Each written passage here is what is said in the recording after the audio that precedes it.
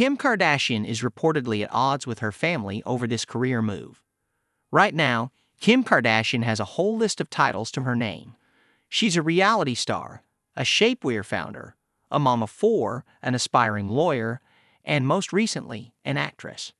With all that going on, it's safe to say she has a lot on her plate. And, as a new source indicates, it started to be a little overwhelming. According to a new source for Life and Style, the American Horror Story, Delicate Star has high hopes for her acting career and is making that her top priority. Kim is broadening her horizons and banking on her fruitful relationship with TV producer Ryan Murphy to become a full-blown dramatic actress, the source said.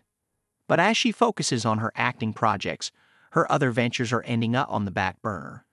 She's always stretched thin. That's nothing new. But this is the first time in her adult life that making the Kardashians isn't her one professional priority, the source said. Unsurprisingly, that shift in priorities isn't exactly good news for her mom and manager, Kris Jenner. After all, she built her and her family's empire based on those reality TV shows. If you know Kris, she has said for years that she wants the Kardashians franchise to go on forever, and the reality show is still super important to Khloe and Kourtney especially, the insider said. Kris put so much work into moving the franchise to Hulu and updating it for the streaming era, they added. It would be a real shame if it ended after a short run. But that doesn't change the fact that Kim has found this new passion for acting, and that means a lot of 18-hour shooting days where the reality TV camera can't follow her around. That in itself is totally uncharted territory for Kris, they added. As a reminder, Keeping Up with the Kardashians ran for a hopping 20 seasons on E! Between 2007 and 2021.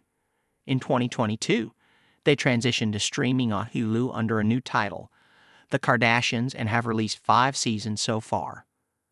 So, could the Kardashians move on without Kim?